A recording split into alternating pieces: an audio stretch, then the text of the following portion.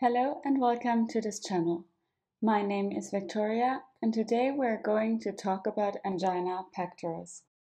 Angina pectoris literally means pain in the chest, and this pretty much explains what it is.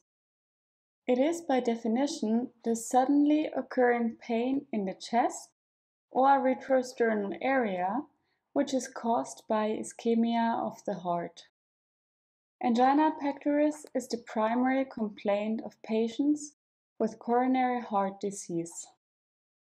Angina is in clinical practice usually divided into 5 stages.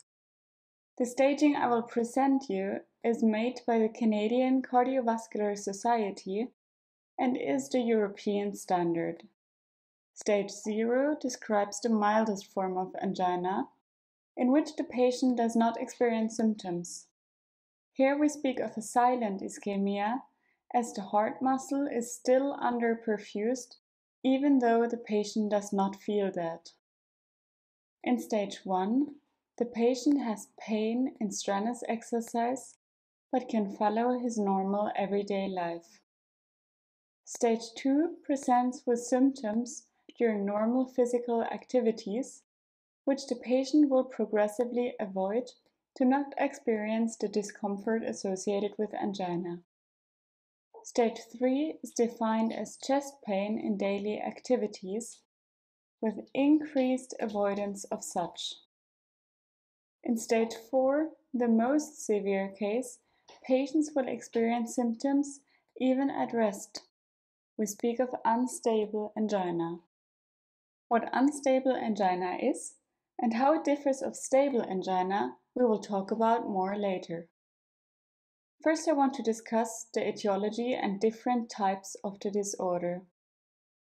As said before, angina pectoris occurs when the heart does not receive enough blood supplied by the coronary arteries.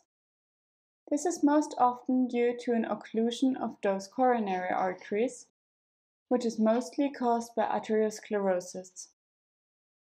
The blood flow through the arteries can also be reduced when the vessel lumen is reduced due to vasospasm.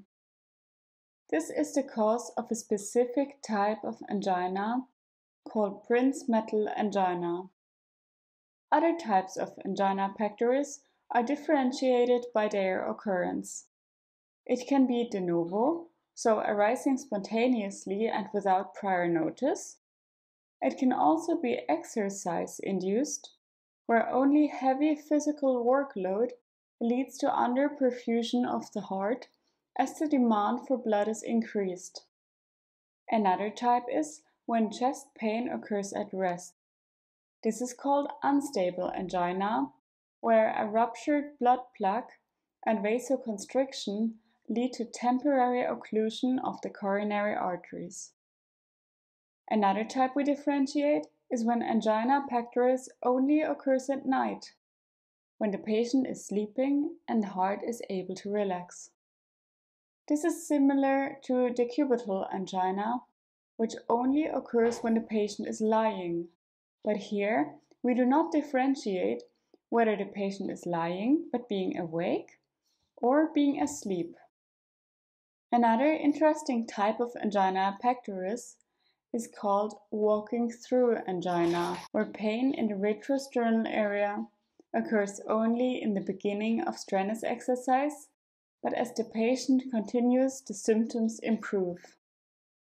An extensive anamnesis and conversation with the patient will help you to clearly demarcate which type of angina the patient experiences. Also, examinations as ECG or stress tests are useful to determine the degree and severity of the patient's complaints. At last, I want to discuss the difference between stable and unstable angina, as this is often subject of oral exams. Stable angina appears in exercise or stress, also emotional stress, when the heart is required to work harder and the blood pressure increases. It usually has a sudden onset and lasts for 2 to 5 minutes. Stable angina is due to a fixed occlusion of the artery and so will reoccur when the same workload is put upon the heart. This makes the anginal attack predictable, both for the doctor and the patient. It usually passes by itself as the trigger, no matter if it is exercise or emotional stress, resolves. Stable angina is diagnosed by the use of an electrocardiograph, and it is seen more frequently in doctors' offices than unstable angina. Unstable angina appears suddenly, and while the patient is at rest or following normal daily activities. It lasts longer than the episode in stable angina, with a duration of approximately 10 to 15 minutes. Unstable angina is due to a ruptured plaque combined with vasospasm, which decreases the blood flow of the coronary arteries. The attack is unpredictable and spontaneous.